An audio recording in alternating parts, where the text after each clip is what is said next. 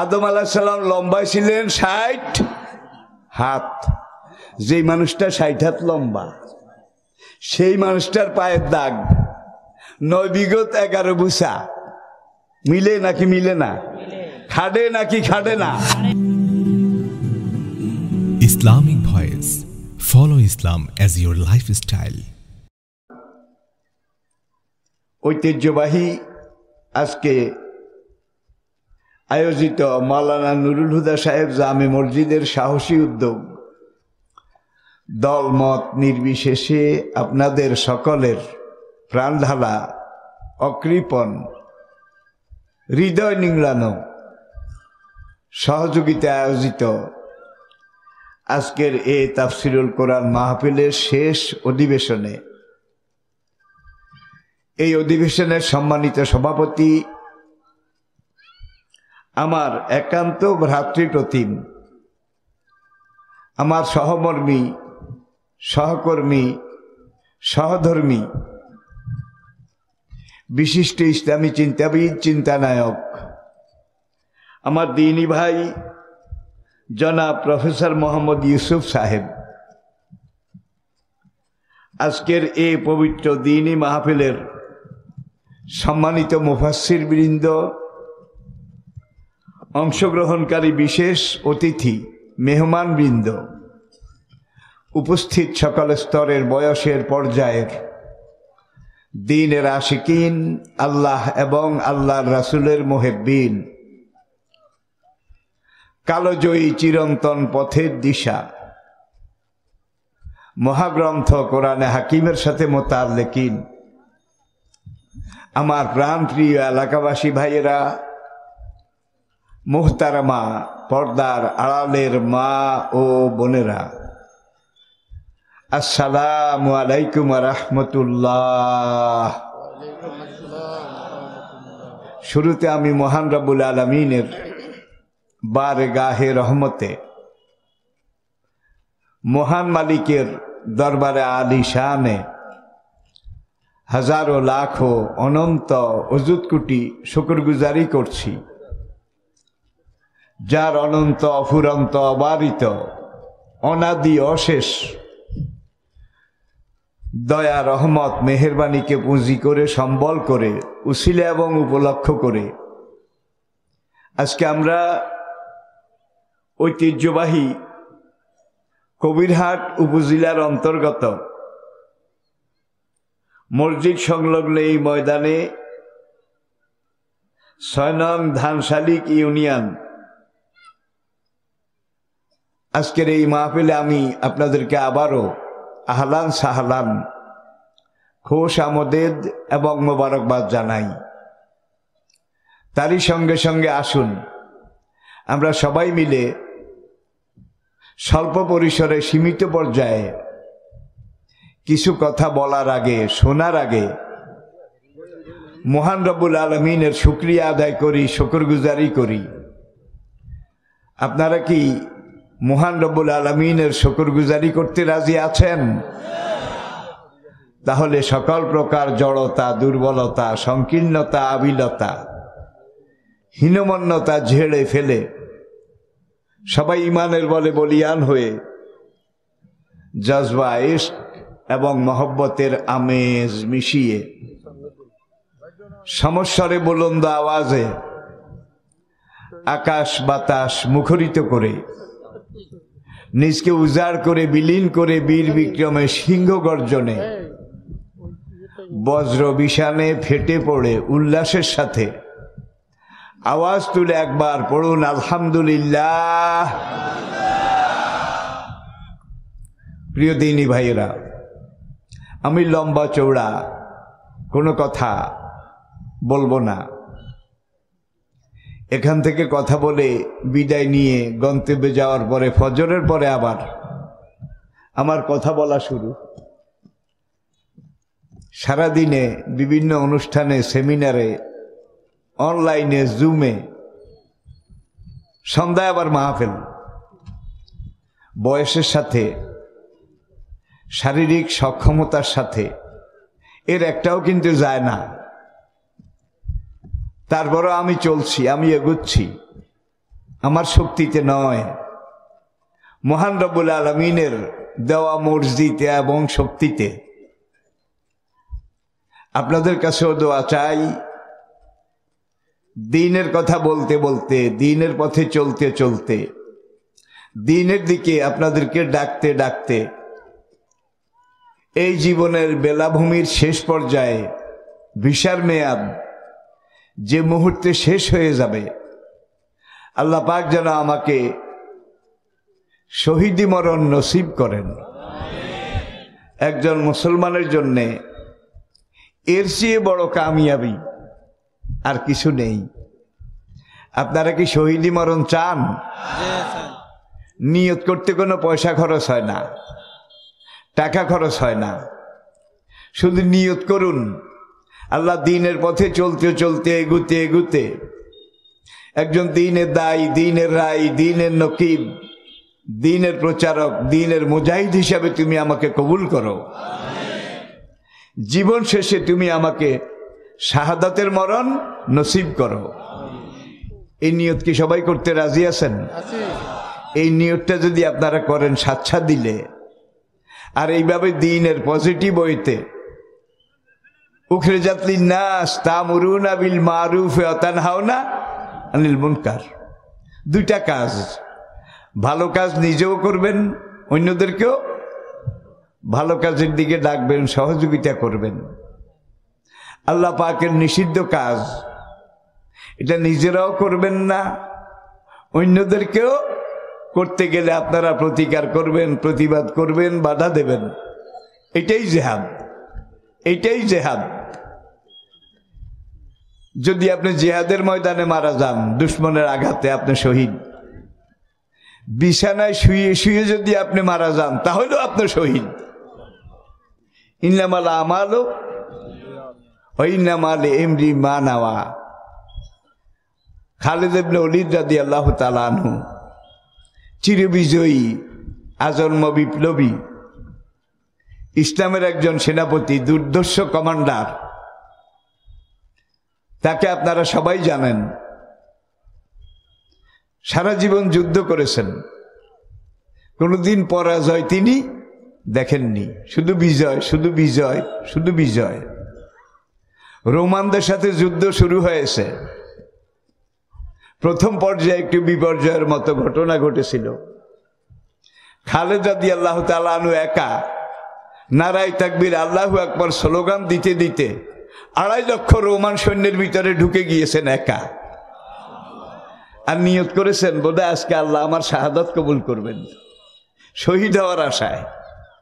এভাবে জীবনে বহুবার দ্বীনের পথে, দ্বীনের কাজে তিনি চ্যালেঞ্জ করে এই চ্যালেঞ্জিং ওয়েতে রাস্তায় পথে এগিয়েছেন, কিন্তু আল্লাহ পাক তার শাহাদাত কবুল করেননি। জীবনের শেষ পর্যায়ে এসে তিনি রোগাক্রান্ত হয়ে বিছানায় পড়ে গেলেন। উঠতে পারেন না, বসতে পারেন না, খাওয়া দাওয়াও একরকম বন্ধ। কয়েকজন সাহাবী তাকে দেখতে গেলেন। সাহাবীরা যখন তার বেডরুমে ঢুকলেন, সাহাবীদেরকে, সঙ্গীদেরকে দেখে তিনি হাউমাউ করে কান্না শুরু করলেন। সাহাবীদের কোনো একজন জিজ্ঞাসা করলেন, মা ইয়াবকিকা ইয়া খালেদ, খালেদ আমাদেরকে দেখে আপনি এইভাবে কাঁদছেন কেন? খালেদ বলেন, মরণের ভয়ে কাঁদছি না, জীবনের মায়ায়ও কাঁদছি না। আমার জীবনে একটাই নিয়ত ছিল, দ্বীনের পথে চলতে চলতে, এগুতে এগুতে, জিহাদ ফি সাবিলিল্লাহ এটা আঞ্জাম দিতে দিতে আল্লাহ তুমি আমার শহীদি মরণ কবুল করিও। আমি কান্দি এই জন্যে, একা লক্ষ লক্ষ দুশমনের ভিতরে আমি ঢুকেছি শহীদ হওয়ার আশায়, কিন্তু আমি শহীদি মরণ পেলাম না। আজকে বিছানায় শুয়ে শুয়ে আমি ভেড়ার মতো, ছাগলের মতো, ভীরুর মতো দমে দমে মৃত্যুর দিকে এগিয়ে যাচ্ছি। আমি তো এমন মৃত্যু চাইনি। জাফাল কালাম বেমা হুয়া কায়েন। খালেদের জন্য আল্লাহ লিখেছেন বিছানায় শুয়ে শুয়ে মরা, ঠিক কিনা বলেন? আল্লাযী খালাকাল মৌতা অল হায়াতা লিয়াবলুয়াকুম আইয়ুকুম আহসানু আমালা। তিনি ওই মহান সত্তা। অ্যাটেনশন প্লিজ, খুব ভালো করে লক্ষ্য করুন। তিনি ওই মহান সত্তা খালাকাল মৌতা, যিনি তোমাদের জন্য মৃত্যুকে সৃষ্টি করেছেন। অল হায়াতা, তারপরে হায়াতকে সৃষ্টি করেছেন। লিয়াবলুয়াকুম আইয়ুকুম আহসানু আমালা। এই আয়াতটার দিকে লক্ষ্য করুন। আমি আবার বলছি, তিনি তোমাদের জন্য মৃত্যু সৃষ্টি করেছেন। অল হায়াতা, তারপরে হায়াত সৃষ্টি করেছেন। আমরা তো দেখি এর বিপরীত। আগে মানুষ জীবন লাভ করে, হায়াতের সময়টা অতিবাহিত করে, হায়াতের সময় যখন শেষ হয়ে যায়, ফুরিয়ে যায়, তখন মৃত্যু এসে তাকে আলিঙ্গন করে। আমরা দেখি আগে হায়াত, পরে মওত। কিন্তু কোরআনের এই কথাটা আমাদের সাধারণ চিন্তার সাথে মিলে না। আল্লামা জারুল্লাহ জামকশরী রহমতুল্লাহ আলাই, আল্লামা ইবনে হাজার আসকালানি রহমতুল্লাহ আলাই, আল্লামা শেখ আহমদ কাস্তালানি রহমতুল্লাহ আলাই, আল্লামা মোল্লা কারি রহমাহুল্লাহ আলাই, হাদিসের তাফসিরের এই সকল প্রাণ পুরুষ, তারা সবাই ঐক্যমতের ভিত্তিতে লিখেছেন, যেদিন যেই মুহূর্তে ফানাফাক্তু ফিকা মির রুহি, তোমার বাবা তোমার মা দুইজন যখন মিলিত হয়েছিলেন, তখন ইয়াখরুজু মিন বাইনি সুলবে ও তারায়েব, মায়ের বক্ষদেশ, বাবার মেরুদণ্ড, এই দুই জায়গা থেকে একটা পানি বের হয় চরম মুহূর্তে। একজন পুরুষের একবারের মিলনে আজকের বিজ্ঞানীরা অণুবীক্ষণ যন্ত্রের মাধ্যমে পরীক্ষা নিরীক্ষা করে বলেছে, পুরুষের একবারের মিলনে 84 লক্ষ শুক্রকীট বের হয়, 84 লাখ। আর মায়ের, নারীর একবারের মিলনে 34,000 ডিম্বাণু বের হয়। কোরআনে অন্য আয়াতে আল্লাহ বলছেন, খালাকনাকুম আজওয়াজা, সুবহানাল্লাযী খালাকাল আজওয়াজা কুল্লাহা, আমি তোমাদেরকে সৃষ্টি করেছি যুগল থেকে, জোড়া থেকে, জোড়ায় জোড়ায়। ওই যে 84 লক্ষ পুরুষের শুক্রকীট বের হওয়ার সঙ্গে সঙ্গে কাকড়ার মতো, কচ্ছপের মতো ওরা সামনের দিকে হাঁটে। বিপরীত লিঙ্গ এটা খোঁজ করে, স্ত্রীর ডিম্বাণু খোঁজ করে। যখন হাঁটতে হাঁটতে সামনে গিয়ে ওই 34,000 ডিম্বাণুর একটার সাথে তার মুখামুখি হয়, একটা আরেকটাকে অষ্টপৃষ্ঠে জড়িয়ে ধরে। জড়িয়ে ধরার পরে আল্লাহ বীর্য, এটা আটা আটা, লাসা লাসা, গাম গাম, বীর্যের একটা ফোঁটা দিয়ে এই দুইটাকে একটা বড়ির মতো, ট্যাবলেটের মতো বানিয়ে মায়ের জরায়ুর মুখ খুলে জরায়ুর ভিতরে ঢুকিয়ে দেন। 40 দিন 40 রাত। জরায়ুটা রক্তে ভরা, একটা রক্তের থলি। এখানে রক্তগুলা চলমান, প্রবাহমান, সবসময় এইভাবে ঘুরে। 40 দিন 40 রাত এই বীর্যের ফোঁটাটা জরায়ুর রক্ত সমুদ্রে এইভাবে ঘুরে। মাছের ডিম ফুটাইতে হলে পানি যদি এইভাবে না নড়ে, তাহলে কিন্তু ডিম পচে যায়। এটা আপনারা অনেকেই জানেন, দেখেছেনও। তা আল্লাহ সেখানে কুদ্দুতি মেশিনারি, আল্লাহ কুল্লে শাইইন কাদিরের মেশিনারি ফিট করেছেন। 40 দিন 40 রাত যাওয়ার পরে ফাখালাকনা নুতফাতা আলাকাতান, আমি আল্লাহ ওই বীর্যের ফোঁটাটাকে একটা রক্তের ফোঁটায় পরিণত করি। আবার সেটা ঘুরতে থাকে। আবার 40 দিন 40 রাত সময় যখন অতিক্রম করে ম্যাচিউর্ড হয়, ফাখালাকনাল আলাকাতা মুদগাতান, আমি আল্লাহ ওই রক্তের ফোঁটাটাকে একটা গোশতের টুকরায় পরিণত করি। আবার সেটা সেখানে ঘুরে।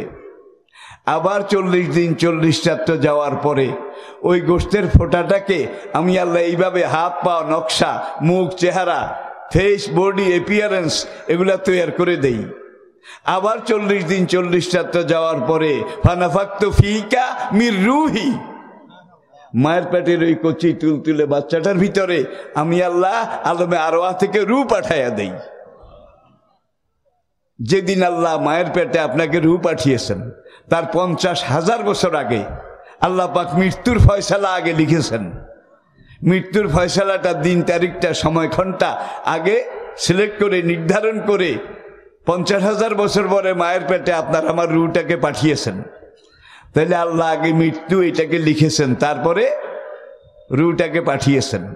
তাহলে বোঝা যায় খালাকাল মৌতা, হায়াতের আগে মৌতকে আল্লাহ সৃষ্টি করেছেন, রূহ দেওয়ার আগে আল্লাহ মৌতকে সৃষ্টি করেছেন। কতদিন আগে? 50,000 বছর আগে। 50,000 বছর আগে। সব মুফাসসিরিনে কেরাম একমত। আল্লাহ পাকের কোরআন 1444 বছর চলে গেছে। আজকে জ্ঞান বিজ্ঞান, আজকে বিজ্ঞানের ধ্যান ধারণা, চিন্তা গবেষণা, বিজ্ঞানীরা বলে পূর্ণতায় পৌঁছেছে, বিজ্ঞান ম্যাচিউরড হয়েছে, বালেগ হয়েছে, বলতে দ্বিধা নেই, সংকোচ বাধাও নেই। আজকে মডার্ন সায়েন্স, আধুনিক বিজ্ঞানের যে লাইনগুলো, যেই চ্যানেলগুলো পরিপূর্ণ হয়েছে, পূর্ণাঙ্গ হয়েছে, শেষ পর্যায়ে পৌঁছেছে, প্রত্যেকটা চ্যানেল কোরআনে এসে মিলে গেছে। আর বিজ্ঞানের যেসব গবেষণা এখনো কোরআনের সাথে মিলছে না, বুঝতে হবে এখনো বালেগ হয় নাই, এখনো না বালেগ, এখনো ম্যাচিউরড হয়নি। বালেগ যখন হবে বিজ্ঞানের প্রত্যেকটা চিন্তা চেতনা, ধ্যান ধারণা, গবেষণা কোরআনের সাথে এসে মিলতে বাধ্য হবে। কোরআন যিনি নাজিল করেছেন তিনি আলিমুন হাকিম, সবচেয়ে বড় জ্ঞানী, সবচেয়ে বড় মহাবিজ্ঞানী। সুতরাং আজকে আধুনিক বিজ্ঞানের সবচেয়ে বড় আবিষ্কার যেটা, সেটা হলো কম্পিউটার। কম্পিউটারের চাইতে বড় কিছু এখনো আবিষ্কার হয়নি। কিন্তু আধুনিক বিজ্ঞানের সবচেয়ে বড় আবিষ্কার, আশ্চর্যজনক আবিষ্কার, কম্পিউটার বিজ্ঞান পর্যন্ত কোরআনের কাছে সারেন্ডার করেছে। যে আমরা কি ঘোড়ার ডিম কম্পিউটার, দেখা যায় ইসলামের কোরআন এটা কম্পিউটারের বাবা। 1,500 বছর আগে অক্ষর জ্ঞানহীন একজন নবী,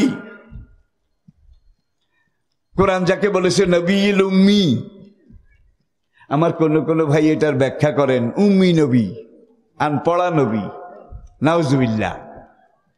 আল্লাহ যে নবীল উম্মি, উম্মি নবী বলেছেন, আনপড়া মূর্খ এটা নয়, সবাই পড়ে নাউজুবিল্লাহ। উম্মন মা, আরবি শব্দ। মা হলো সন্তানের মূল কেন্দ্রভূমি। যেই কোনো সংগঠন যদি বড় হয় তাহলে মূল সংগঠনটাকে বলা হয় মাতৃ সংগঠন। সুতরাং নবীল উম্মি এমন নবী যিনি সব জ্ঞান বিজ্ঞান, এলেম, আমল, আখলাক, রাজনীতি, সমাজনীতি, পৌরনীতি, যুদ্ধনীতি, রণনীতি, ধর্মনীতি, ইবাদত বন্দেগী নীতি, সব কিছুর মা, গোড়া, সব কিছুর কেন্দ্রবিন্দু এই উম্মন। তিনি সব কিছুর গোড়া। বিশ্বাস হয়?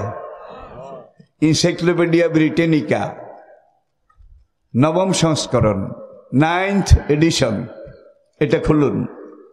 এটা মুসলমানদের লেখা নয়, অমুসলমানদের সংগ্রহ, তাদের কালেকশন। তারা সেখানে লিখেছে, as a religious teacher, as a founder, as a roller, as a leader, as a commander, as a law giver, as a law maker, as a justice, Mohammad. সামনে তারা ব্র্যাকেটে লিখেছে পিস বি অন হিম, অর্থ কি? সাল্লাল্লাহু।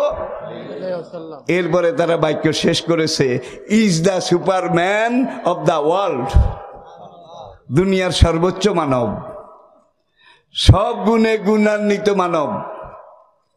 এই মানুষটা এমন মানুষ যার ভিতরে কিয়ামত পর্যন্ত মানবতার যত বৈশিষ্ট্য, যত গুণাবলী সব কিছু আল্লাহ রাব্বুল আলামিন পরিপূর্ণ করে দিয়ে তারপরে বলেছেন ইন্নাকা লাআলা খুলুকিন আযীম।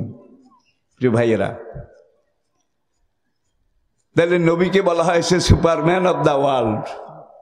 এখানে একটা জিনিস প্রণিধানযোগ্য, এনসাইক্লোপিডিয়া ব্রিটানিকা লিখেছে Mohammad is the Superman. Is was লেখেনি, কিন্তু নবী তো এখন আমাদের সামনে নেই। নবী তো মদিনা রওজায় পাকে প্রায় ১৫০০ বছর আগে দাফন হয়ে গেছেন, কিন্তু এনসাইক্লোপিডিয়া ব্রিটানিকা বলছে Mohammad is the Superman. Is শব্দটা ইংরেজি ভাষায় প্রেজেন্ট কন্টিনিউয়াস টেন্স, চলমান বর্তমান, চলমান বর্তমান। মোহাম্মদ ইজ দ্য সুপারম্যান, তিনি ছিলেন, তিনি আছেন, তিনি থাকবেন। শরীয়ত পরিভাষায় এটাকে বলা হয় হায়াতুন নবী, আর এনসাইক্লোপিডিয়া ব্রিটানিকা বলছে ইজ দ্য সুপারম্যান। হায়াতুন নবী আর ইজ দ্য সুপারম্যান মিলে গেছে, কিন্তু নবীর আদর্শ যদি আজকে আউটডেটেড হয়ে যেত, অচল হয়ে যেত, অকর্মণ্য হয়ে যেত, চলমান না থাকতো, তাহলে এনসাইক্লোপিডিয়া ব্রিটানিকা লিখতো মোহাম্মদ ওয়াজ দ্য সুপারম্যান। তিনি তার সময়ের সুপারম্যান ছিলেন, এখন আর নাই। আর ইজ যখন ব্যবহার করেছে, কি তিনি ছিলেন, তিনি আছেন, তিনি থাকবেন। সেই নবী আমাদের আকা, সেই নবী আমাদের ওস্তাজ, সেই নবী আমাদের ওস্তাজুল আলম, সেই নবী বিশ্ব নবী, যেই নবীর জীবনের ভিতরে জীবনের যত কিছু আপনার ঘটছে, ঘটবে, ঘটার মতো আছে, আল্লাহর কসম নবীর একার এক জীবনে সব কিছু ঘটেছে। কিয়ামত পর্যন্ত মানুষের জীবনে ঘটমান যত কিছু আসবে নবীর জীবনের উপর দিয়ে তা ঘটে গেছে। নবী সেগুলোকে লালন করেছেন, পালন করেছেন, ধারণ করেছেন, ফেস করেছেন, মোকাবিলা করেছেন। একা একজন মানুষ। তিলকার রুসুলো ফাদ্দালনা বাদুহুম আলা বাদ, তৃতীয় পারা শুরু। আদম থেকে ঈসা পর্যন্ত আমাদের নবীর আগের লক্ষ লক্ষ নবী, এক একজনকে আল্লাহ এক একটা বৈশিষ্ট্য দিয়েছিলেন। যেমন আদম ও সফিউল্লাহ, লা ইলাহা ইল্লাল্লাহু আদম ও সফিউল্লাহ, লা ইলাহা ইল্লাল্লাহু নূহ নবিউল্লাহ, লা ইলাহা ইল্লাল্লাহু ইব্রাহিম, লা ইলাহা ইল্লাল্লাহু ইসমাইল জবিহুল্লাহ, লা ইলাহা ইল্লাল্লাহু দাউদ খলিফাতুল্লাহ, লা ইলাহা ইল্লাল্লাহু মুসা কালিমুল্লাহ, লা ইলাহা ইল্লাল্লাহু ঈসা রূহুল্লাহ, লা ইলাহা ইল্লাল্লাহু মুহাম্মাদুর রাসূলুল্লাহ। তাহলে দেখা যায় কালেমার দুইটা অংশ। প্রথম অংশ লা ইলাহা ইল্লাল্লাহ, তাওহীদ, একত্ববাদ, সভরেনিটি অব অলমাইটি আল্লাহ। আল্লাহ ছাড়া কোনো ইলাহ নেই, মাবুদ নেই, খালেক নেই, মালেক নেই, সৃষ্টিকর্তা নেই। আল্লাহ ছাড়া কোনো রেজেক দাতা, বিধানদাতা, আইনদাতা, হুকুমদাতা, রোগদাতা, শোকদাতা, ছেলেদাতা, মেয়েদাতা, ছেলে মেয়ে কিছুই না দেনেওয়ালা। যাকে ইচ্ছা করি শুধু ছেলে দেই, যাকে ইচ্ছা করি শুধু মেয়ে দেই, যাকে আমি ইচ্ছা করি ছেলেও দেই, মেয়েও দেই, আবার অনেককে কিছুই দেই না। ঠিক কিনা বলেন? কিন্তু এই যুগে একদলকা বাবা সাইদাবাদীর দোয়ায় কি সন্তান লাভ করেছে। সন্তান একটা কোলে করে পত্রপত্রিকা ম্যাগাজিনের ছবি আসছে, সন্তানের বয়স অন্তত 4.5 বছর। আমি দেখেছি, আমার জীবনের অভিজ্ঞতা। তাহলে আল্লাহ ছাড়া অন্য কেউ বোধহয় দিতে পারে, খাওয়াতে পারে, লালন করতে পারে। বাবা অমুক, অমুক পীর, ল্যাংটা মামু, ল্যাংটা বাবা, তাদের কাছে গিয়ে অনেক অপরিণামদর্শী মানুষ ছেলে চায়, সন্তান চায়, সম্পদ চায়, চাকুরিতে প্রমোশন চায়, আছে না নাই? তাহলে জীবনের সবকিছু একজনের কাছে, তিনি কে? ইনিল হুকম। আচ্ছা, এখানে একটা জিনিস আমি কিন্তু বলেছি, লা ইলাহা ইল্লাল্লাহ আদম সফিউল্লাহ, এখান থেকে শুরু করে ইতিহাসের দূর সুদূরে এই মহাকালের ইতিহাসে আদম থেকে আমাদের নবী পর্যন্ত দেখা যায় কালেমার শেষ অর্ধেক। যেমন আদম ও সফিউল্লাহ, নূহ নবিউল্লাহ, ইব্রাহিমও। কিন্তু লা ইলাহা ইল্লাল্লাহ কয়বার পাল্টাইছে বলা লাগবে, বলা লাগবে। তাইলে কালো জয়ী, চিরন্তন, চির অক্ষয়, চির অব্যয়, চির শাশ্বত, চির অম্লান। তাহলে বোঝা গেল যেই নবীর যেই বৈশিষ্ট্য ছিল তার রিসালতের মধ্যে আদম ও সফিউল্লাহ, সফাউন সোয়াদ ফা হামজা, যার অভিধানে বাংলা অর্থ হলো নিরঙ্কুশ, অধিক রোদনকারী, কান্নাকারী, সবচেয়ে বেশি পাপের প্রায়শ্চিত্ত যিনি করেছেন আদম সফিউল্লাহ। জান্নাতে আল্লাহর কয়টা হুকুম অমান্য করেছিলেন আদম? কয়টা? বেশি টেশি হইলে কইয়েন। হুকুমটা কি ছিল? আদম, এই জান্নাত তোমার, তুমি এবং তোমার বিবি অকুলা মিনহা রাগাদান হাইসো সে তোমা। জান্নাতের যেখান থেকে যেটা, যেই নেয়ামত, ফলমূল নেয়ামত, সুষম সৌন্দর্য, তোমরা স্বামী স্ত্রী এখান থেকে খাও, পান করো, ভোগ করো। ওলা তাকরাবা, ওই একটা গাছ, শুধু ওটার কাছে যেও না, ওর ফল খেও না। ফাতাকুনা মিনাজ জালিমিন, খেলে কিন্তু তোমাদের সাংঘাতিক ক্ষতি হয়ে যাবে। কিন্তু ইবলিসের প্রতারণায় আদম আলাইহিস সালাম সেটা খেলেন। আপনারা জানেন, ইতিহাস বলার তো সময় নেই। কয়টা হুকুম অমান্য করেছেন? একটা হুকুম অমান্য করে 300 বছর কেঁদেছেন। 300 বছর। তাফসীরে লেখে, যখন জান্নাত থেকে তাকে বের করা হলো তখন তিনি এই কান্না শুরু করলেন। কান্নার বিলাপের সুর কি ছিল? রব্বানা যালামনা আনফুসানা ওয়া ইল্লাম তাগফির লানা ওয়া তারহামনা লানাকুনান্না। তাহলে একটা হুকুম অমান্য করে আদম আলাইহিস সালাতু ওয়াস সালাম দুনিয়াতে এসে 300 বছর কেঁদেছেন। 300 বছর। আদমকে রেখেছে শ্রীলঙ্কায়, কলম্বো থেকে 40 কিলোমিটার উত্তর পূর্ব দিকে একটা পাহাড় আছে, অ্যাডামস পিক, আদমের পাহাড়, আদমের টিলা। সেই পাহাড়ের টিলার উপরে একটা মানুষের পায়ের দাগ আছে। ইবনে বতুতা তার সফরনামায় লিখেছেন, আমি নিজে সেখানে উঠেছি, উঠে দেখেছি পায়ের দাগটা আমার হাতের 9 বিগত 11 বুসা। 9 বিগত 11 বুসা। ইবনে বতুতার সফরনামা বাংলায়ও আছে, কিনে দেখেন। তাইলে বিগত তো বুঝেন, 9 বিগত, বুসাটা আমি বুঝি নাই। তাইলে 9 বিগতের অতিরিক্ত আরো কিছু। বুঝতে পেরেছেন তো?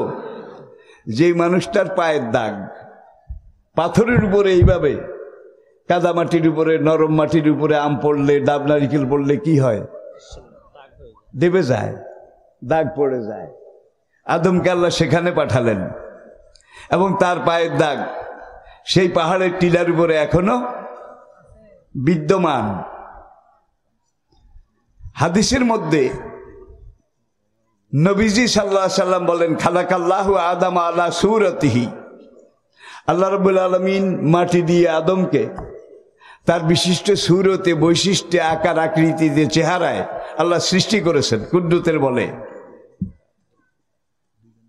অকনা জিরান, আদম আলাইহিস সালাম লম্বায় ছিলেন 60 হাত। যেই মানুষটা 60 হাত লম্বা, সেই মানুষটার পায়ের দাগ 9 বিগত 11 বুসা। মিলে নাকি মিলে না? খাড়ে নাকি খাড়ে না? অতিলকাল আইয়ামু নুদাবিলুহা বাইনান নাস। কালের আবর্তন বিবর্তনে মানুষের আমল, আখলাক, চরিত্র, এগুলোর মধ্যেও ঘাটতি, ইবাদত বন্দেগীর মধ্যেও ঘাটতি, বডি কনস্ট্রাকশন, শারীরিক গঠনের মধ্যেও ঘাটতি। এখন ঘাটতি হইতে হইতে 60 হাত থেকে আমরা 3.5 হাত গড়ে, কত 3.5 হাত গড়ে, এই পর্যায়ে আমরা এসে উপনীত হয়েছি। আরাফাত ময়দানে যাওয়ার পরে আদম হাওয়াকে খোঁজে, 2টা ব্যথা। একটা হলো জান্নাত থেকে কি এক্সপেল করা হয়েছে। হাওয়াকে কোথায় করেছে আদম জানে না, আদমকে কোথায় ফেলেছে হাওয়া জানে না। আদমকে শ্রীলঙ্কায়, ওই যে পাহাড়ের উপরে, আর মা হাওয়াকে বর্তমান জেদ্দা শহর যেখানে, তার পশ্চিম পাশে লোহিত সাগরের বালি বালিয়াড়ি, এখানে হাওয়াকে পাঠাইছে হাঁটা পথে। তখন তো উড়াজাহাজ ছিল না, স্টিমার ছিল বোধহয়, কোনো যানবাহন, ডিঙি নৌকাও ছিল না, কিচ্ছু ছিল না। আদম কোনখান দিয়া পার হইছে? এখন কান্দে আর হাঁটে, কান্দে আর হাঁটে, পাহাড়ের টিলা থেকে নামছে। সকল ঐতিহাসিক একমত, তিনি এইবার শ্রীলঙ্কার পুরো এলাকা হেঁটে দেখে কোনো দিকে কিছু দেখা যায় না, সব অথই পারাবার, কুয়াশাচ্ছন্ন। এইবার উত্তর শ্রীলঙ্কা, উত্তর শ্রীলঙ্কা ভার্টিকালোয়া, ভার্টিকালোয়া, এখানে এসে যখন তিনি সামনের দিকে উত্তর দিকে তাকাইলেন, দূরে বহু দূরে একটা দেশ লাগে, 80 কিলোমিটার, 80 শ্রীলঙ্কা থেকে দক্ষিণ ভারতের পক প্রণালী 80 কিলোমিটার। এখানে দাক্ষিণাত্যের সর্বশেষ ভারত মহাসাগরের পাড়ে বর্তমানে যে একটা শহর আছে, এটার পাহাড়গুলাও শ্রীলঙ্কা থেকে দেখা যায়। এখন আদম চিন্তা করলেন, পানি ঢেউ, ঢেউ দেখে তিনি অ্যানালাইসিস করেছেন, যেখানে ঢেউ বেশি সেখানে অথই পানি। এখান দিয়ে এসে দেখে যে এইদিকে ঢেউ কম, আস্তে আস্তে নামে, আস্তে আস্তে নামে। সে আদম থেকে আজ পর্যন্ত শ্রীলঙ্কার ভার্টিকালোয়া, এখান থেকে শুরু করে দক্ষিণ ভারতের মাদুরাই কন্যাকুমারী, এই পর্যন্ত তিনি হাঁটা পথে পায়ে হেঁটে তিনি সাগরের এই পক প্রণালীটা পার হয়েছেন। ঐতিহাসিকরা, মুফাসসিরিনে কেরাম এটাকে ব্যাখ্যা করেছেন, অ্যানালাইসিস করেছেন। এখনো যখন ভারত মহাসাগরে ভাটা লাগে, তখন এই পক প্রণালীর এখান দিয়ে একটা ডুবাচর আছে, ডুবাচর বুঝেন তো? এটা এমনি জাগে না, ভাটার সময় দেখা যায় না, কিন্তু পানির নিচে একটা চর আছে। এই 80 কিলোমিটার ভার্টিকালোয়া থেকে মাদুরাই পর্যন্ত, কন্যাকুমারীর পূর্ব দিকে মাদুরাই, আদম এখান দিয়ে হেঁটে হেঁটে সেখান থেকে ভারতবর্ষে উঠেছেন। এই যে ডুবোচরটা, এটাকে ঐতিহাসিকেরা নাম দিয়েছে অ্যাডামস ব্রিজ, আদমের ব্রিজ। যেই মানুষটা 60 হাত লম্বা ভাই, এখন সাগরে ভাটার সময় সেখানে পানি থাকে 3 থেকে 4 হাত, এখনো, আগেও ছিল। তো যেই মানুষটা 60 হাত লম্বা, সেই মানুষটা যখন এখান দিয়ে 3-4 হাত পানি এটা মাড়িয়ে গেছে, আডুরের কাপড় উড়ান লাগে নাই। আমি বোধহয় বুঝাইতে পারি নাই, আমি কি বুঝাইতে পেরেছি? তার ফরজ তরক করা লাগে নাই, তার আয়ত্তাধীন আল্লাহ করে দিয়েছেন। তাহলে ভারত থেকে তিনি কোন দিকে গেলেন? উত্তর দিকে, সম্ভবত আফগানিস্তানে ঢুকেছেন, সেখান থেকে ইরান, সেখান থেকে ইরাক থেকে তিনি পশ্চিম দিকে যেতে যেতে হাঁটতে হাঁটতে 300 বছর শুধু হাঁটে আর কান্দে, রব্বানা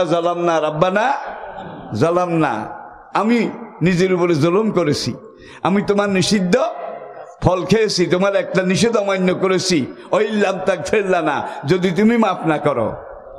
এখন আরাফাত ময়দানে গেছে 300 বছরে। তাফসীরে লেখে এত কান্দা কেঁদেছেন, প্রথম 100 বছর তার চোখ দিয়ে গেছে অশ্রু, চোখের পানি। দ্বিতীয় 100 বছর চোখের পানিগুলো শুকিয়ে গেছে, এখান দিয়ে রক্ত এখান দিয়ে পানির মতো বেয়ে পড়েছে। তৃতীয় 100 বছর আদম যখন জ্বালান্না বলে কাঁদছেন, রক্তগুলো শরীরে শেষ হয়ে হাড়ের ভিতরের মজ্জাগুলো অশ্রু হয়ে এখান দিয়ে বেয়ে পড়েছে। তার গন্ডদের 2টা গাল এখানে এইভাবে নালি খালের মতো পচে গিয়েছিল, এই অশ্রু রক্ত মজ্জা বেয়ে পড়তে তার কান্নায়। আরাফাত ময়দানে গেছে, চারিদিকে তাকায়, তো পাহাড় আর পাহাড়। পূর্ব দিকে তাকিয়ে দেখে যে এই পাহাড়টা একটু ছোট, উঠতেও বেশি কঠিন না। তিনি পশ্চিম দিক থেকে বেয়ে পাহাড়ের দিকে উঠলেন, যে দেখি পাহাড়ের উপরে উঠে দেখি হাওয়াকে দেখা টাকা যায় কিনা। পাহাড়ের উপরে যখন উঠলেন, সেখানে উঠে দেখে যে মা হাওয়া পূর্ব দিক থেকে উঠে। আল্লাহু আকবার। একজন আরেকজনকে খোঁজে, অখালাকনাকুম আজওয়াজা। দেখুন সেখানে অনেক ইতিহাস। তারা দুইজন একজন আরেকজনকে দেখে, আদম হাওয়াকে দেখে চিনে ফেললেন, হাওয়া আদমকে দেখে চিনে ফেললেন। আরবি শব্দ আরফন, এরাফন, আরাফাতন, মারেফাতন। একজন আরেকজনকে দেখে চিনে ফেলা, একজন আরেকজনকে দেখে জেনে নেওয়া। This is so very man, আমি যাকে খুঁজতেছি ইনি তিনি। একজন আরেকজনকে দেখে চিনে ফেললেন। চিনে ফেলার পরে তারা সেখানে 2 রাকাত নফল সালাত আদায় করলেন, শুকরানা নামাজ। শুকরানা নামাজ আপনারা কোনোদিন পড়েছেন? খাইছে রে খাইছে। ছেলে একটার কঠিন বিমার হয়েছে, ডাক্তার কবিরাজ ওসিলা হুজুর বলছে তাতা দাও, বিমার হলে ওষুধ খাও, ওষুধ খাওয়া সুন্নত। আর করোনার সময় আমি নিজেও মাস্ক লাগাইছি ভাই, এখন আমার পকেটে আছে। আবার মনে করি না মাওলানা বোধহয় বোয়ালি কলমদা ছেড়ে দিছে, এখনো লাগাই, কিন্তু আমার কথায় ডিস্টার্ব হয়, এই জন্য এখন লাগাচ্ছি না। কিন্তু সঙ্গে আছে, গাড়িতে ওঠার সময়ও লাগাই। এটা হলো দাওয়া, ঔষধের একটা দিক। এটার সাথে আন্তর্জাতিক গবেষণা আছে, আলেম ওলামার ঐক্যমত আছে। এটা একটা ওয়েল প্রোটেকশন। তারা 2 রাকাত নফল সালাত পড়ে এখন স্বামী স্ত্রী মুনাজাত করে, রাব্বানা জালামনা, রাব্বানা জালামনা, রাব্বানা জালামনা। আর কাঁদে কাঁদে। এতদিন হাওয়া আদমের জন্য কেঁদেছেন, আদম হাওয়ার জন্য কেঁদেছেন। সাক্ষাৎ হয়েছে, একটা দুঃখ মুছে গেছে। এখন আল্লাহর কাছে গুনাহ মাফ চান। ঘন্টার পর ঘন্টা চলে যাচ্ছে, নো রিপ্লাই, নো রিপ্লাই। কান্নার আওয়াজে আরাফাত ময়দানের জাবালে নহমতে যেন কম্পন সৃষ্টি হয়েছে। ফাতালাক্কা আদামু মির রাব্বিহি কালেমাত, কোরআনে আয়াত। তখন আদমের অন্তরে আমি ফাতালাক্কা, লাকিউন, এলকাউন, ওহি নয়, ওহি নয়, এলকা ইনডাইরেক্ট অর্ডার। ওহিটা হইল ডাইরেক্ট অর্ডার, আর এলকাটা হইল আদমের কলবে আমি একটা কিছু দিয়ে দিলাম। তখন আদম বলে ফেললেন, ইয়া রব বেফজলে মুহাম্মাদিন সাল্লাল্লাহু আলাইহি ওয়াসাল্লাম আগফিরলি। আগামী দিনে আমার বংশের সুসংবাদ আর সুসন্তান, আগামী দিনে আমার বংশের জ্বলন্ত প্রদীপ, বিশ্বমানবের মুক্তিদাতা নবী মুহাম্মদ সাল্লাল্লাহু আলাইহি ওয়াসাল্লাম উসিলে আমাকে মাফ করো। নবীজির নাম বলে মাফ চাওয়ার সঙ্গে সঙ্গে আল্লাহ বলেন, গাফের তুকা ইয়া আদম, কাদ গাফের তুকা, আদম তোমাকে আমি মাফ করে দিলাম, মাফ করে দিলাম, মাফ করে দিলাম। আমি ছোট্টখাট্ট একটা ইতিহাস বলে ফেলেছি, আবেগে বলিনি, এটাই বাস্তব। সেই নবীর সাথে আমাদের সম্পর্ক যেরকম থাকা দরকার, রাখা দরকার, এরকম কি আছে? নাই। আজকে ক্রাইসিস এখানে, দুর্গতি এখানে। এই কোরআন, এটা হলো আমাদের জীবন দর্শন। মহান রব্বুল আলামিন মালিকাল মুলক, তাবারাকাল্লাযী বিয়াদিহিল মুলক, সেই মহান রাষ্ট্রপতি, অনন্ত বিশ্ব চরাচরের মালিক। আদম থেকে ঈসা পর্যন্ত সব যুগে তিনি নবীর মাধ্যমে ভাষণ পাঠিয়েছেন, কিতাব পাঠিয়েছেন নাকি? আবার কোন কোন নবীর সাথে কোনো কিতাব পাঠান নাই, শুধু অর্ডার, অর্ডার, তুমি ওই এলাকায় যাও, সেখানে তাওহীদ রিসালাত আখিরাতের দাওয়াত দাও। যাদেরকে কিতাব দেন নাই তারা নবী। নাবাউন শব্দধাতু নাবাউন, 30 পারার প্রথম সূরাটা কিন্তু সূরায়ে নাবা। নাবা মেসেজ, মেসেজ, নিউজ। এই নাবা থেকে নবী, যারা যুগে যুগে নিউজ, খবর, সংবাদ আল্লাহর পক্ষ থেকে মানুষের কাছে নিয়ে এসেছেন, নাবা যারা এনেছেন তারা নবী। আর যাদেরকে আল্লাহ বলছেন ওই এলাকায় যাও, গিয়ে সেখানে মানুষদেরকে তাওহীদ রিসালাত আখিরাত এটা শিখাও। ধরো এই সার্কুলারটা নিয়ে যাও, সার্কুলার, এটা আমি আল্লাহর। সেই এলাকায় গিয়ে মানুষদেরকে এই সার্কুলারের ভিত্তিতে তুমি তাওহীদ রিসালাত আখিরাত এই 3টা জিনিস শিখাও। তো নবুয়তের নাবাউন মেসেজ, এখানকে নবীন মেসেঞ্জার, নাবাউন মেসেজ, নবীন মেসেঞ্জার, যাদেরকে শুধু এই সংবাদটা নিয়ে পাঠাইছে বার্তাবাহক, তারা নবী। যাদেরকে এই মেসেঞ্জার হিসেবে পাঠাইছে, সঙ্গে লিখিত কাগজ দিয়েছে। কাগজ দিয়ে বোঝেন আর কি, কাগজ দিয়েছে। তারা একদিকে নবী, আরেকদিকে রসুল। রেসালা যাদেরকে দিয়েছে তারা রসুল। সব রসুল কিন্তু নবী ছিলেন, কিন্তু সব নবী রসুল ছিলেন না। এটাও ভেঙে দিলাম, চিন্তা করলে নিজেরাই বুঝতে পারবেন। এইভাবে সোহফি ইব্রাহিমা ও মূসা যালিকা মাসালুহুম ফিত তাওরাতে ও মাসালুহুম ফিল ইনজিল। দেখুন, ওয়াতাইনা দাউদা, কয় না, ওয়াতাইনা দাউদা জাবুরা। দাউদ নবীর কাছে আমি আল্লাহ জাবুর কিতাব নাজিল করেছিলাম। জাবুর কিতাবের ভাষা ছিল ইউনানি। আজকে ইউনানি ভাষা দুনিয়ার কোথাও নাই। ডেড ল্যাঙ্গুয়েজ, হারিয়ে গেছে, মরে গেছে, বিলীন হয়ে গেছে।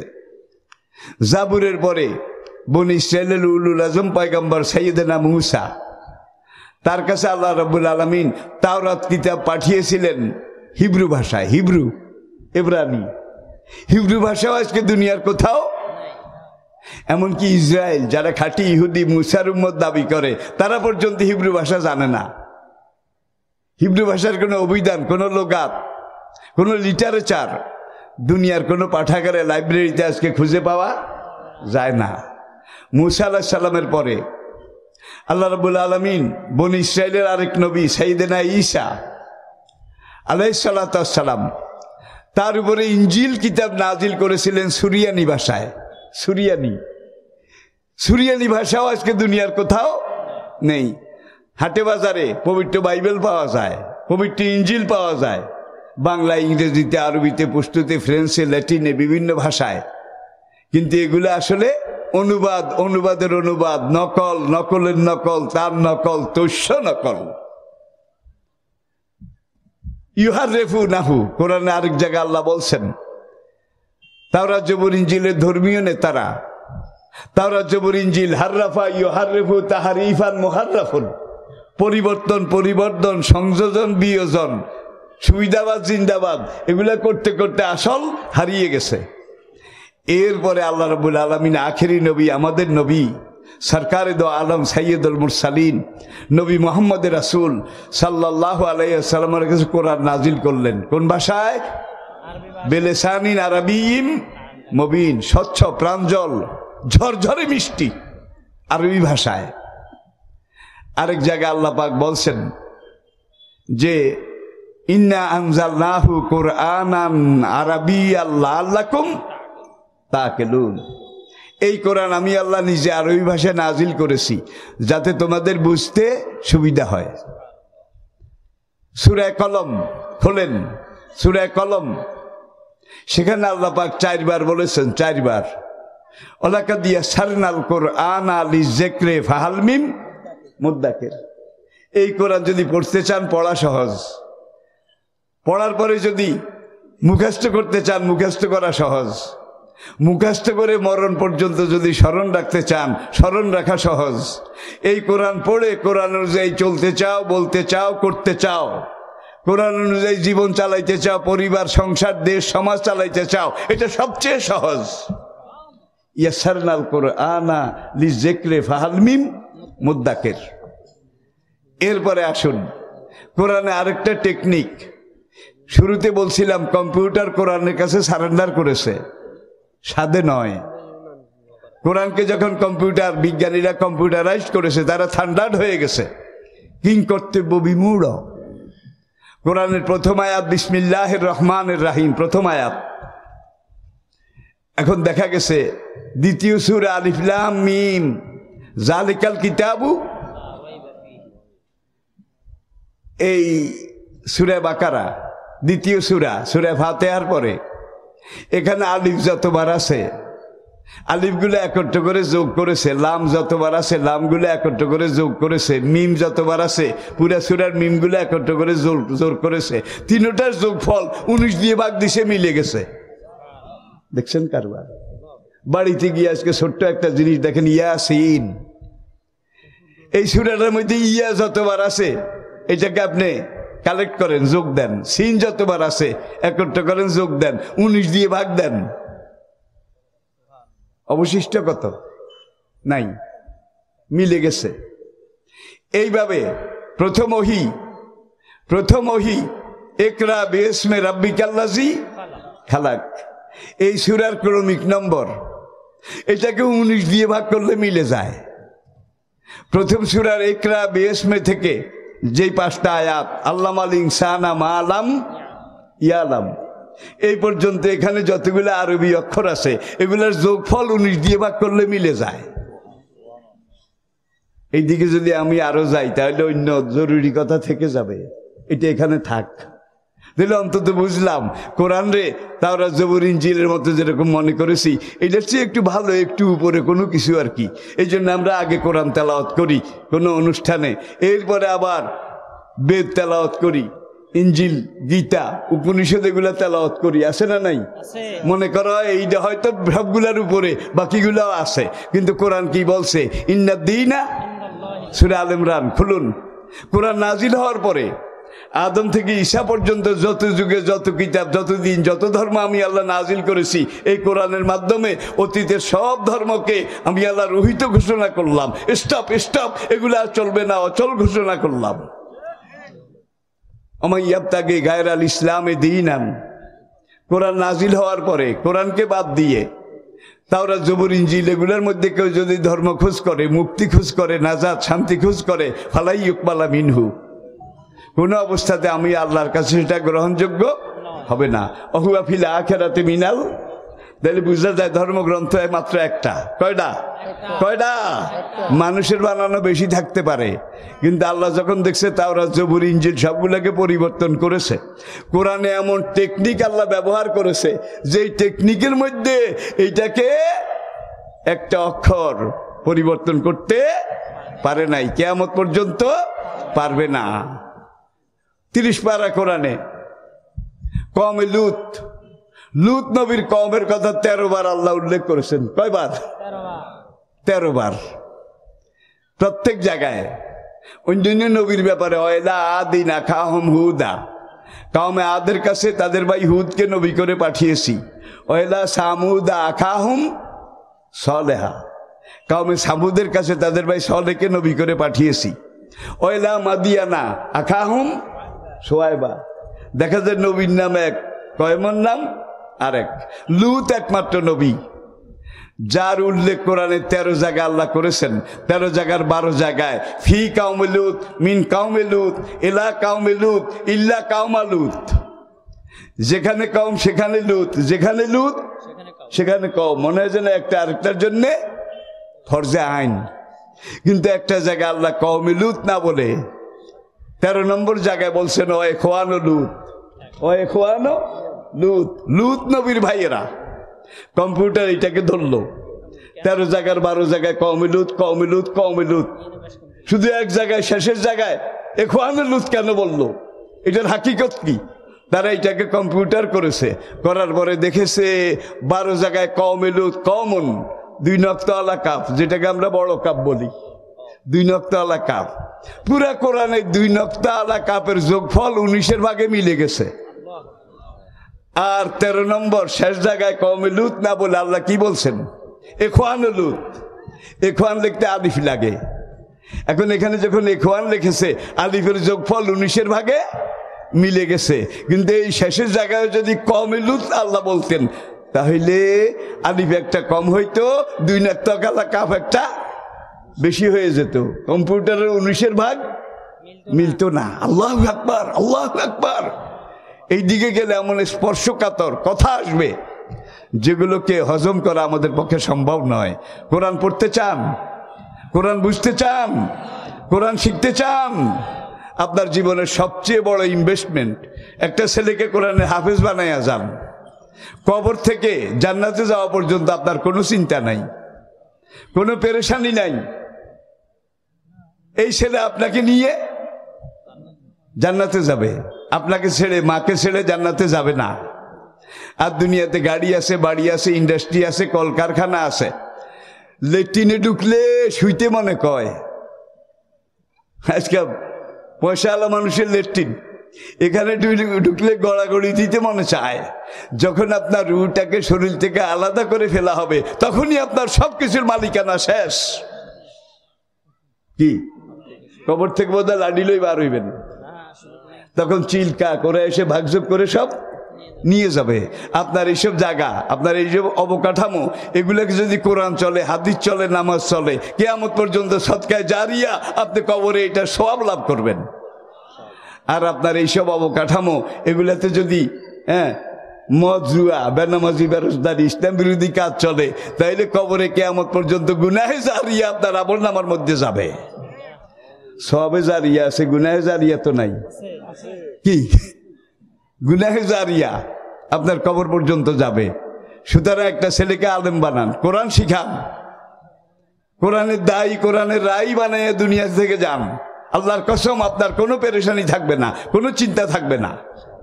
ছেলেকে আল্লাহ বলে দিয়েছেন, অকুর রাব্বের হামহুমা, তোমার বাবার কবর সামনে রেখে, তোমার বাবার, তোমার মায়ের কবর মোরাল্লার সামনে রেখে তুমি যখন এইভাবে জানাজার নিয়ত করে, কবর জিয়ারতের নিয়তে কান্না জড়িত কণ্ঠে বলবে রব্বের হামহুমা, সঙ্গে সঙ্গে আল্লাহ আরো থরথর করে কেঁপে উঠবে। যেই পর্যন্ত আল্লাহ তোমার বাবাকে ক্ষমা না করবে, আরশের কাঁপন থামবে না। এখন তো ছেলে একটা পাগল, আর একটা ছাগল, আর একটা কবরে মুতে, আসে না নাই? একটা পাগল, আর একটা ছাগল, আর একটা কবরে মুতে। এখন আপনি মরে গেছেন, এই ছেলে বোধহয় জানাজা পড়াইতে পারবে? জোরে কন। কোরআন শিখান। ভাড়াটিয়া উকিল, তার উপরে পুরো আশা করা যায় না। ভাড়াটিয়া সৈন্য দিয়ে দেশ রক্ষাও করা যায় না, জয়ও করা যায় না, ঠিক কিনা বলেন? আপনি আজকে পরকালের আসামি। আপনার ছেলেকে আল্লাহ ওকালতির পয়েন্ট শিখাই দিছে। তোর বাবার কবর তোর বাবার লাশ সামনে রেখে তুই যদি আমার কাছে বলিস, হাকিম নিজে বলে তুই এইভাবে একটা দরখাস্ত দে, এইভাবে দে, দিলে এই দরখাস্ত কবুল হওয়ার সম্ভাবনা কত? 1 ভাগ না 100 ভাগ? 1 ভাগ না 100 ভাগ? এখন ছেলের তো রব্বের হামহুমা শিখান নাই। IA, BA, MA, BCA, CSP, doctorate, মাস্টারেট, অনেক কিছু শিখাইছেন জায়গা জমি বেছে। এখন আপনার মরাল্লার সামনে রেখে ছেলে যদি বলে রব্বুল আলামিন আমাকে সেকেন্ডারি, হায়ার সেকেন্ডারি, ইন্টারমিডিয়েট, ডাক্তারি, BCS এগুলা সব শিখাইছে, সব কিছু সোয়াব বাবার রুর পরে বকসাইয়া দাও। বাবার দুর্গতি কমবে না বাড়বে? বলা লাগবে, বলা লাগবে। বকসাইতে হবে কোনটা? কোনটা জোরে বলেন। আরে ভাই, কেন আমরা মাহরুম হলাম? দাউদ নবীর যুগে জাবুরের একজন হাফেজ সাহেব ছিল না। মুসা নবীর যুগে তাওরাতের একজন হাফেজও ছিল না। ঈসা নবীর যুগে ইনজিলের একজন হাফেজও ছিল না। আর বিদায় হজ্জের দিনে আরাফাত ময়দান নবীর সামনে বিদায় হজ্জের ভাষণ, হুদাইবিয়ার চুক্তি, মদিনা সনদ, প্রত্যেকটা কিন্তু আজকে আন্তর্জাতিক দুনিয়ায় ইসলাম বিরোধীরাও স্বীকার করে, বিশ্বাস করে। বদর, উহুদ, খন্দকের যুদ্ধ রাশিয়ার মতো দেশে, আমেরিকা, ফ্রান্স, ব্রিটেনের মতো দেশে সেনাবাহিনীর তাদের ক্যাডেট কলেজগুলোতে সিলেবাসের অন্তর্ভুক্ত। নবীর মদিনা সনদ, মানবাধিকারের মহাসনদ, হুদাইবিয়ার অসম চুক্তি। মক্কা বিজয়ের দিন একটা কথা বলে ছেড়ে দেই, আপনাদের বোধহয় অসুবিধা হয়। সাহাবায়ে কেরাম, তাদের সংখ্যা 10,000। তারা মদিনা থেকে রওনা করে মক্কার উত্তর দিকে, মদিনার দিকে 30 কিলোমিটার, 20 মাইল একটা জায়গা, শুধু পাহাড়, শুধু পাহাড়। পাহাড়ে কিছু গাছ গাছরা আছে হালকা হালকা, বাবলা গাছ বেশি, বাবলা কাঁটাদার গাছ। নবী সেখানে এসে বললেন তোমরা এখানে থামো, আমরা আজকে রাতে মক্কা ঢুকবো না। সাহাবায়ে কেউ কেউ বললো ওই তো মক্কা দেখা যায়, আমরা 450 কিলোমিটার আসলাম, আর মাত্র কয়েক কিলোমিটার, জায়গা মতো গেলে ভালো হয় না? হুজুর বলেন আমি যা বুঝি তোমরা তা আমি যা জানি তোমরা তা জানো না। আমরা আজকে রাতে এখানে থাকবো। সাহাবাদের কারো পছন্দ হয়েছে, কারো হয় নাই, কিন্তু নবী যখন বলছে দিস ইজ পারফেক্ট, এর নবী বলেন তোমরা পাহাড়ের উপরে উঠো, টিলা টক করে উপত্যকা আদিত্যকা উঠো, একটু ছড়িয়ে ছিটিয়ে থাকো, এক জায়গায় না, ছড়ায় থাকো পুরা জিরানা এলাকা। এখন পাহাড়ের উপরে উঠছে নবী। পরবর্তী সেকেন্ড অর্ডার, তোমরা চুলা বেশি বানাও, যদি পারো একজনে এক চুলায় রুটি বানাও, চা বানায় খাও, দুইজনের বেশি যেন এক চুলায় না হয়, ছড়িয়ে ছিটিয়ে থাকো, চুলা যত পারো বেশি বানাও। 3 নম্বর নির্দেশ, আগামীকাল ভোর সকালের জন্যে পাহাড়ের বাইরে দিয়ে লেট্রিন, পেশাবখানা, পায়খানা যত পারো কম বানাও। দেখেন কি পলিটিক্স, ছড়িয়ে ছিটিয়ে থাকো, চুলা বেশি বানাও, সকালের জন্যে লেট্রিন খুব কম বানাও। সাহাবারা ঠিক তাই করলেন। গভীর রাতে আবু সুফিয়ান, মক্কার পৌরসভার মেয়র, লিডার দি গ্রেট, একদার আর্মি ইন্টেলিজেন্ট, সেনা গোয়েন্দা, আর্মি ইন্টেলিজেন্ট, সৈনিকদের ভাষা বলা হয় জাসুস, কয়েকজনে একটা গ্রুপ পাঠাইল আবু সুফিয়ান। শুনতে পেলাম মোহাম্মদ তার লোকজন নিয়ে এখন জিরানার এখানে, তোমরা একটু যাও গভীর রাতে, তারা যেখানে ক্যাম্পেইন করে আসে, তোমরা চতুর্দিক থেকে একটু ভালো করে পর্যবেক্ষণ করে আসো মোহাম্মদের জনসংখ্যা কত, তাইলে আমরা সেইভাবে তৈরি হই। তারা ভাই পূব দিক থেকে তাকাইছে, যে দূর দেখা যায় সব চুলা জ্বলে, আগুন জ্বলে, মানুষ লড়ে চড়ে, এই দিক থেকে গিয়ে দেখে চুলা জ্বলে, ওই দিক থেকে চুলা জ্বলে। এখন একজন আরেকজনকে বলে, বাবারে বাবা, সারা রাত যদি গণনা করি মুসলমানদের চুলা গণনা করে শেষ করা যাবে না, চুলা যদি এত হয় সৈন্য আছে কত লাখ। এরা গিয়ে আবু সুফিয়ানের কাছে রিপোর্ট দিল, যদি ভালো চান সারেন্ডার করেন, যদি ভালো চান সারেন্ডার করেন। কেন? মোহাম্মদের অনুসারী মুসলমান যারা আসছে, সারা রাত চুলা গনেও শেষ করা যাবে না, এত চুলা যখন জ্বলে সৈন্য কত লাখ আছে এটা আমরা বলতে পারবো না। আবু সুফিয়ান তখনকার মক্কার গ্রেট পলিটিশিয়ানদের একজন, বলে একটু আগে আমার সেনা গোয়েন্দা আমাকে বলছে মুসলমানের সৈন্য সংখ্যা 10,000-এর বেশি নয়, সবাই সবার খবর রাখে। কিন্তু কাল সকালে যখন ভোর হয়ে গেল, আবু সুফিয়ান আরেক দল, অন্য গ্রুপ, সেকেন্ড গ্রুপ, তাদেরকে পাঠাইলো। ওরা রাত্রে তাল বেতালে বোধহয় ঠিক মতো চাইতে পারে নাই, তোমরা দিনে গিয়ে একটু মুসলমানদের ক্যাম্পে নিরাপদ দূরত্ব বজায় রাখে একটু রাখো।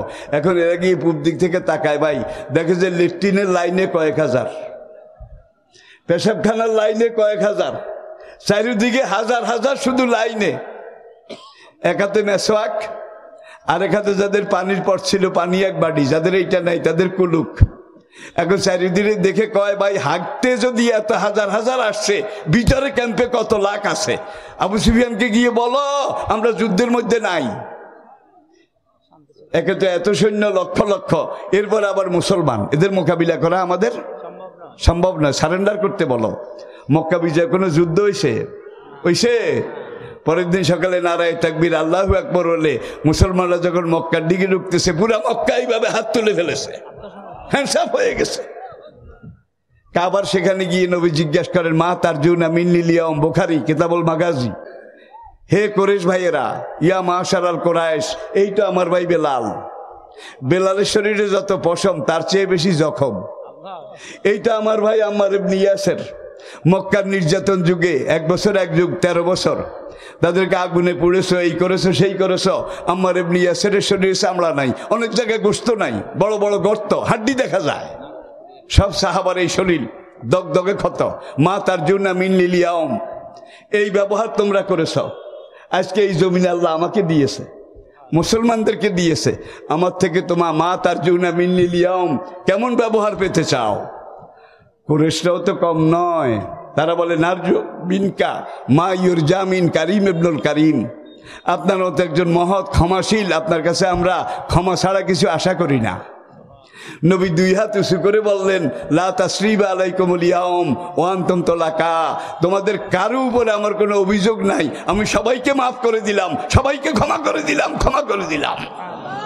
13 বছরের এই নির্যাতন, কি নির্যাতন, যেতে ইতিহাসে আর দ্বিতীয়টা নাই। আমরা নেপোলিয়ন বোনাপার্টিকে দেখেছি, আলেকজান্ডার দি গ্রেটকে দেখেছি, হিটলারকে দেখেছি, মুসোলিনিকে দেখেছি। দুনিয়ার বীরের ইতিহাস, বিজয়ের ইতিহাস। একটা শক্তি যখন আরেকটা শক্তির কাছে আত্মসমর্পণ করে, রক্তের নদী বয়ে যায়, ঠিক কিনা বলেন? 50 বছর 100 বছর পরেও কয় বিচার চাই, বিচার চাই, এই করো সেই করো, আসে না নাই জোরে কর। কিন্তু এমন ক্ষমা, শাসন করা তারই সাজে, সোহাগ করে যে ক্ষমা করতে পারে। ছোট মন নিয়ে বড় কাজ করা যায় না, বড় কাজ করতে হলে বড় মন লাগে, ঠিক কিনা বলেন? নবী কি শিখিয়েছেন আমাদেরকে? এবার উপসংহার, শেষ কথা। তাহলে কোরআন বুঝা দরকার আছে কিনা? জোরে বলেন। কোরআন বুঝতে চান? ওআইসির সর্বশেষ হিসাব 2019 31শে ডিসেম্বর জাতিসংঘ যে হিসাবে সহযোগিতা করেছে, বর্তমান পৃথিবীতে 4,34,00,000 আন্তর্জাতিক মানের হাফেজে কোরআন জীবিত আছে। 4,34,00,000। তাওরাতের হাফেজ কয়জন আছে? জবুরের, ইঞ্জিলের? তখনও ছিল না, এখনো নাই। কোরআন যেদিন থেকে নাজিল শুরু, বিদায় হজের দিনে নবীর সামনে 1,40,000। মুসনাদে আহমদ তার রাওয়ায়েত, বালাজুরির বর্ণনা 1,40,000 সাহাবা ছিলেন। অল্প কোরআন নাজিলের বাকি ছিল, সব নাজিল হয়ে গেছে।